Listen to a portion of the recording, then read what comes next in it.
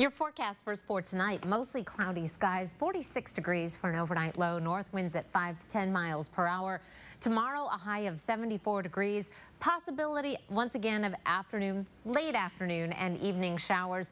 North winds at 5 to 10, 74, well above average. Our average high is 66. Today, we're at 67.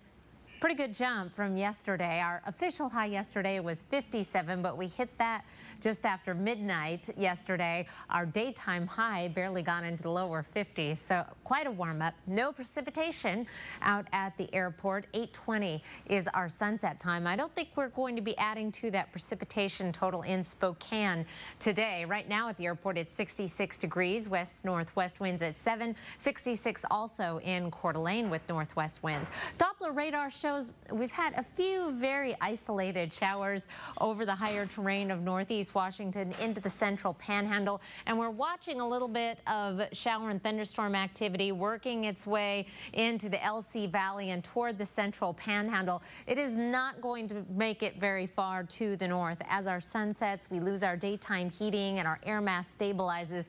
Those showers and thunderstorms should be coming to an end. We'll keep a slight chance of showers going through the Idaho panhandle tonight and the Palouse.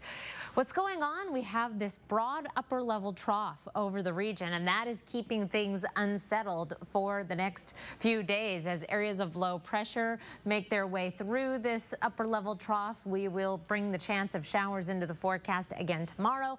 A better chance on Saturday, slight chance on Sunday, and then it looks like we'll start to see some changes in our weather pattern as we get into next work week. Overnight lows tonight will be down in the 40s with mostly cloudy skies. Possibility of a few showers down around Moscow and Pullman and into the central panhandle. Partly sunny tomorrow for Omak and Moses Lake with temperatures close to 80 degrees. Possibility of some afternoon showers around Spokane and Coeur d'Alene. Otherwise, a mix of sun and clouds. Possible showers tomorrow afternoon in the northeast mountains. A better chance for North Idaho. Then the odds really increase once we're into western Montana and the central panhandle. A good chance of rain down around Lewiston. Rain for Boise with showers in Missoula and Cranbrook. 66 tomorrow in Seattle and Portland. 76 with dry conditions in Yakima. Here is your 7-day outlook. A warm Friday with a chance of showers. A showery Saturday. 67. Chance of showers and thunderstorms, and my timing right now still looks like our torchlight parade could be a little bit damp, especially that initial few hours when things are just getting set up and people are lining up. Next week we start warming up and drying out. Looks like partly cloudy and mid-70s. Wow. For Monday through Thursday.